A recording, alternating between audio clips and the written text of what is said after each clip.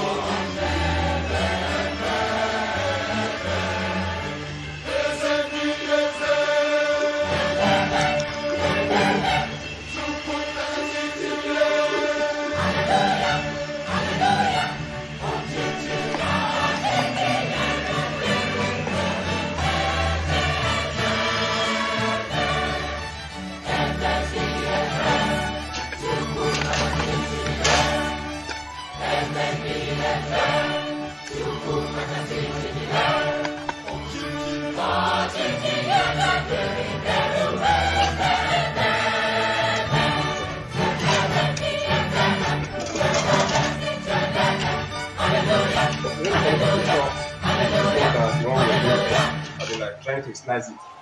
Just step now.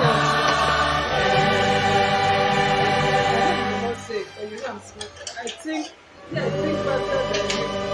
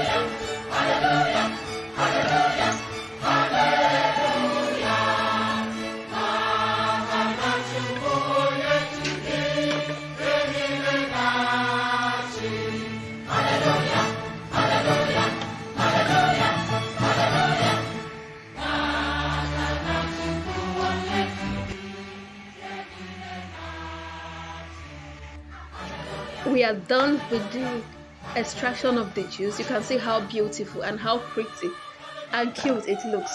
I didn't bother to show you guys how to filter because I believe that you all and every one of you knows how to filter. So you can filter according to your taste. If you want the fibers inside, you can still leave some, but I didn't want it, so I removed every bit of the fiber. And I know that it tastes delicious just as it looks, not just that it tastes. It's so sweet and it's so yummy. And thank you for watching. See you in my next video. Bye bye.